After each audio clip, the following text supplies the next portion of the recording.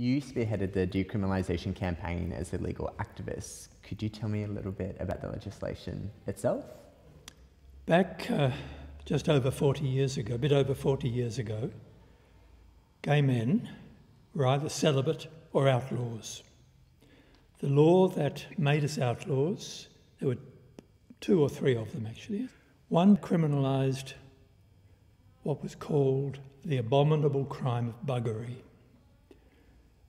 And that remained, with slight variations on the English statute book and therefore the Victorian statute book, until it was repealed in the decriminalisation that we talk about, the legislation that went through in 1980 and came into force in March 1981.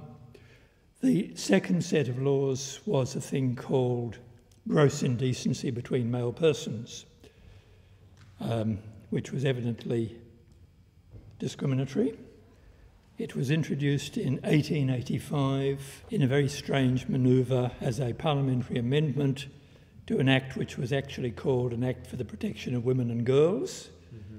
Hello, where did gross indecency between male persons come in? A morals crusader, the 1885 equivalent of some of the nasty people. I'm not going to mention their names at the moment, here and now.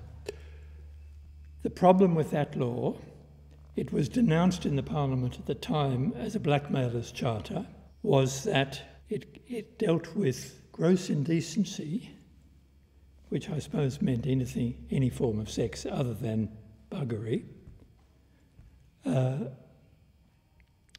with or without consent.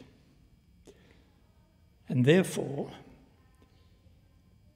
since there are usually only two people who are aware of what actually happens in bed or wherever you happen to be enjoying yourselves, if one of them is a blackmailer or the agent of a blackmailer, and this used to happen in the late 19th century, early 20th century, so it was the blackmailer's charter and it caused a lot of danger.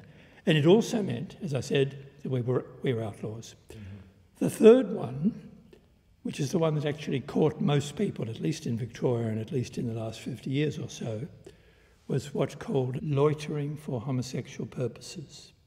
That basically meant hanging around anywhere, inviting or hoping to be invited to have sex. Mm-hmm. So we had three sets of laws.